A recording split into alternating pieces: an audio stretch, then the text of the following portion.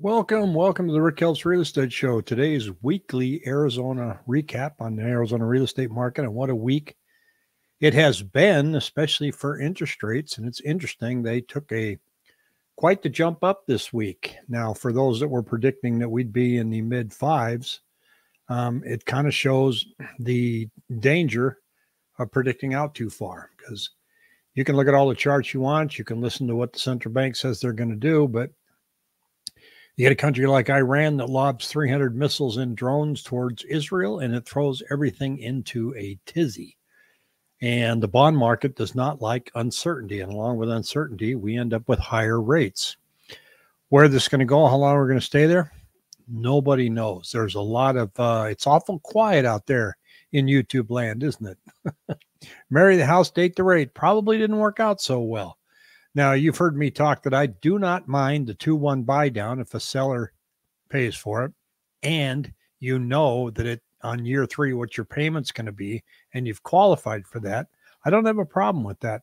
But I have a problem with purchasing with the full knowledge of in yourself of saying, well, if I buy now, I can refinance next year. You don't know that. So if you don't know that, don't do it. Look what happened to oil this week.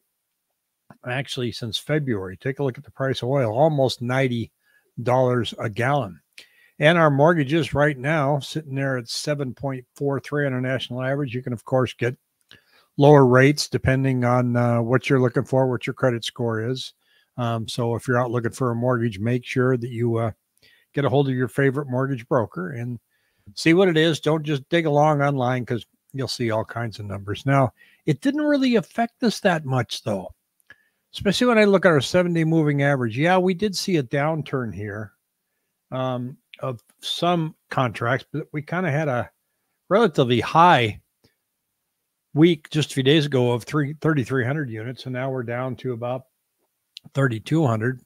Relatively speaking, that's higher than certainly where we've been. And new listings went down a little bit, kind of started to come up. There's no panic in our market. So we did not see a huge reaction in the Arizona real estate market right now with rates going up this week.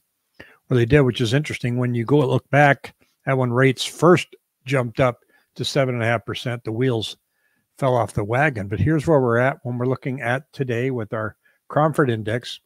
This is a supply index, this one here, and it's in the green. It's saying, it's still relatively normal to low, 71.5. If it's in the red, that means there's too much supply.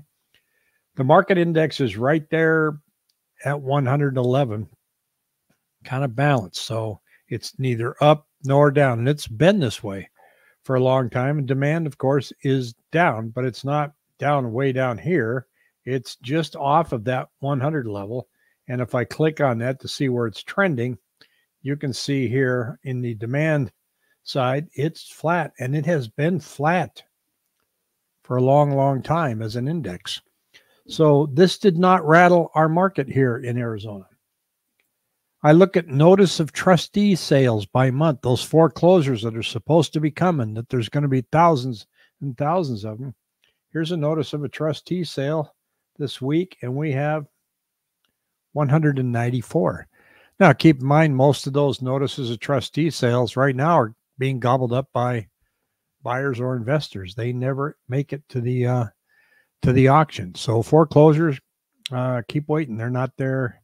They're not there yet. And what's surprising, and Jessica, she had a listing she was going after this week for one of our clients, and she wrote an offer, and it was in Chandler. Nice house, but it needed a new roof. And they had 7 offers. I mean, wait, I thought real estate was dead. This week, she had 7 offers on that house. Wasn't her listing. We didn't get it because we asked for some concessions for the roof. But here's closings over list price. So we're up to 17% now. We went up 1% versus last week. We were at 16%, 2% versus 2 weeks before. It's not a huge amount. So even though we're seeing that, it's averaging about 5,000. You recall the day when it was averaging about 10. We're not seeing that yet. And so also what we're not seeing is a lot of activity with iBuyers. One in particular is in trouble, has already been ordered to pay $62 million in refunds to sellers deceived by online real estate listing service Open Door Labs. So they said that they could get more selling to them than they could any other way. And it turns out that probably wasn't the case. And it was convincing enough to where it went to court. They got slapped with $62 million. Now, I don't know what year that was they were looking at, because we went through a period where they were overpaying like crazy. And now they're not doing much at all here in the Valley. If you look here, they've got February Q1, they've only sold 63 homes.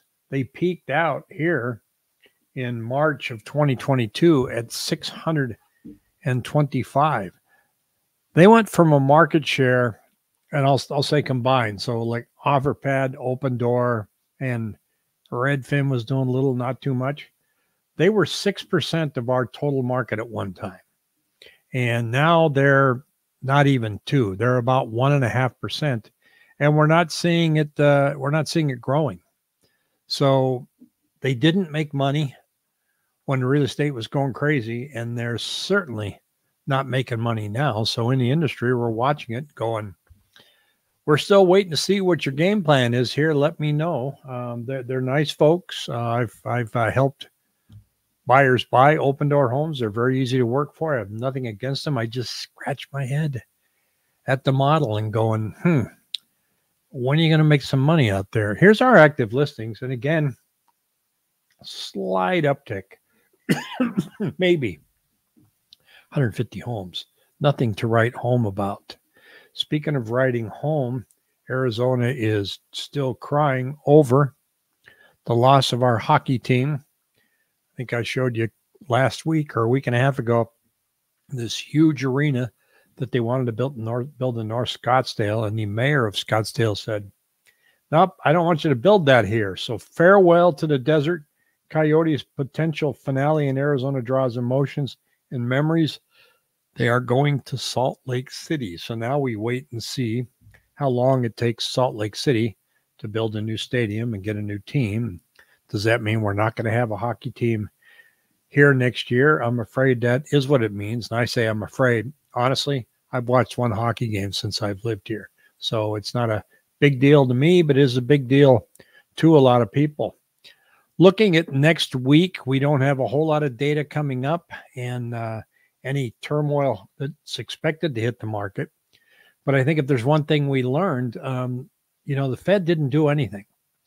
The Fed finally came out at the end of the week and spoke and said, well, we're seeing some numbers that looks like it's going to make it harder to lower rates the rest of the year.